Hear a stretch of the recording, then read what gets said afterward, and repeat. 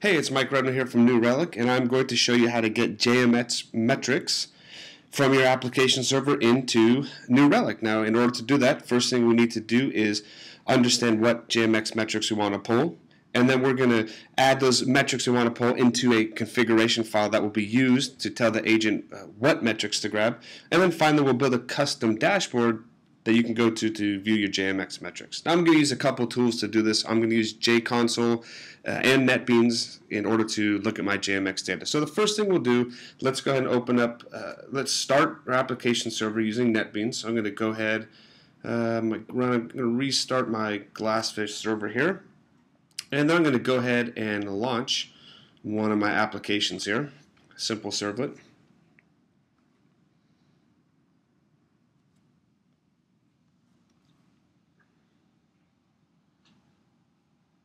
Okay, great. And we can see that this is a JSP page. Now let's hit the servlet behind this. And this servlet does a little bit of magic just to slow it down so we can generate some slow traces inside of New Relic. Now let's go to JConsole and see what metrics are available to us. I'm going to go ahead and connect over to my Glassfish instance. Alright, let's take a look at our MBeans. In this case, I want to get information about the number of open file descriptors. And I'll look at my operating system attributes. Okay, great. And we can see that we have our open file descriptor count and we have the max file descriptor count. So we're going to take both of those and add those into our JMX data gathering. And I'm lazy, so I like to copy and paste this.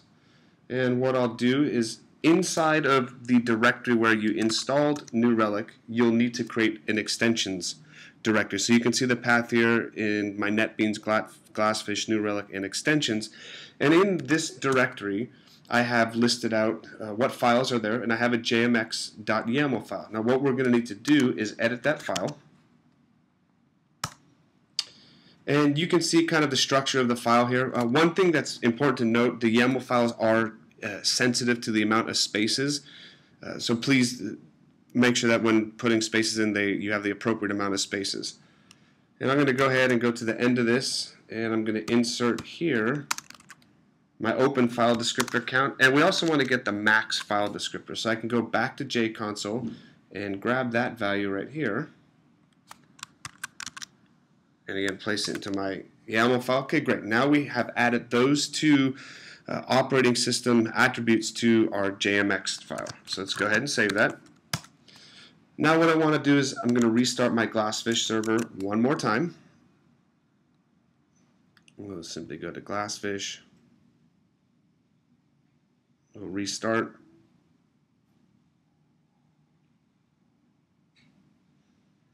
Now another thing we can do, it's not necessary, but we can add a little bit of load using Apache benchmark. Let me see if I have it here. Great. So we can hit that servlet that we had, and we'll do something simple like maybe do 5. We'll do 1 request, and we'll do 500 of those.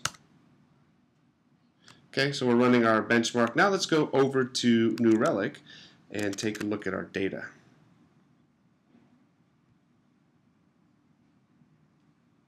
Okay, great. Looks like we have a little bit of data that's being reported back in. What we need to do now is build a custom dashboard. Pretty straightforward to do that. We'll go ahead and go to custom dashboards. We will create a custom dashboard, and we'll create a grid view, and I will call this JMX example. Okay, great. Now let's go ahead and add a chart or table. In this case for JMX, I like to look at it with a table format, so let's go ahead and grab the table. And we can call this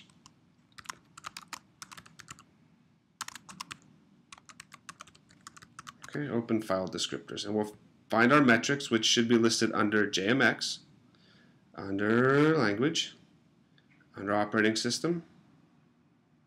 And now we can see we have our max file descriptor and our open file descriptor. So we can go ahead and do something like that. We have 2 matches available to us.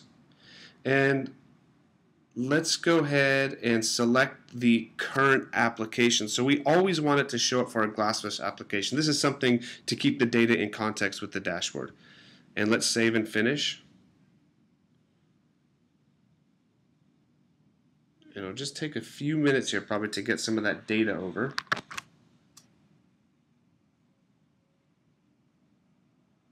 Let's just make sure we have data reporting in. And I'm going to hit the servlet here a couple times as well just to make sure we have something coming over.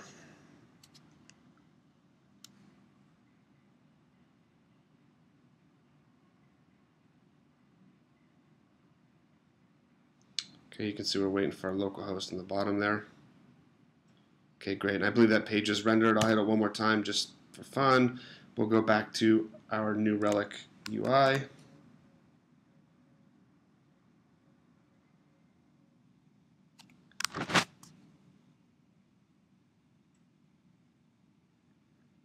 And let's see if we have any data in our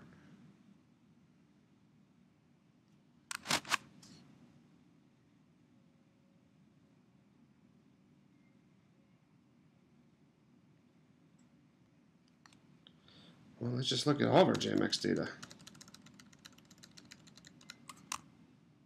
And we'll limit that to our top 10.